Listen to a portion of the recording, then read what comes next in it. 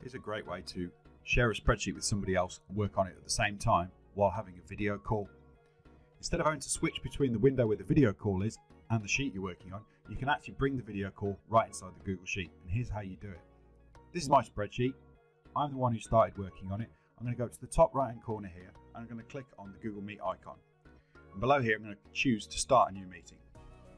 This gets my web camera up and running, and you can see I've appeared in the top right hand corner. I'm the only person in here now. What I'm going to do next is check that I've shared this with the right person. Yep, I've shared this with the training account at Kimberley IT, so I know that the person who's using training can get access to the sheet.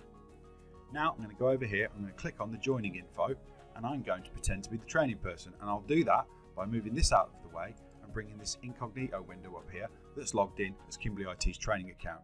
I'll go into Google Drive, here's the spreadsheet, some data. I'm going to open that up now. I'm in the spreadsheet at the same time, however I haven't joined the meeting yet, so here's how I do that. I click on the drop down here, and now I option to use a meeting code. Click on that, paste in the code from before that's been shared with me, and click continue. Now I'm ready to join the meeting with myself.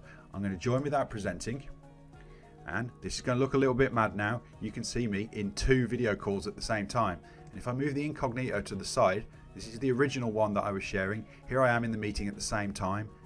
What this means is I can now have a video call with somebody else and discuss this spreadsheet data and work on it at the same time. You do need to remember you must share the spreadsheet with somebody else first, then you must share the meeting code with them, and then they go into the spreadsheet, click on the Meet icon, enter the meeting code, and they join in. It's a pretty straightforward process, but it must be done in that order to make sure the person actually comes inside the spreadsheet and has the call inside it.